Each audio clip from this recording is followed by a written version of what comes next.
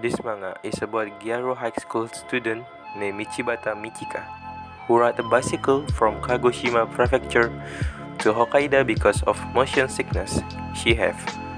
To congratulate her friend who just become married. What makes this is interesting is that a Gyaru who doesn't know anything about cycling still brave enough to ride bike to Hokkaido. Not to mention, from Kagoshima to Hokkaido is probably gonna take a month because a lot of factor, especially slow speed because it's a long journey and her first time to ride a bike that long. Aside from ecchi aspect, this manga is good, contains a lot of places and history in Japan that we don't know, and along the way, Michika met a lot of kind and interesting people. Overall rating is 8.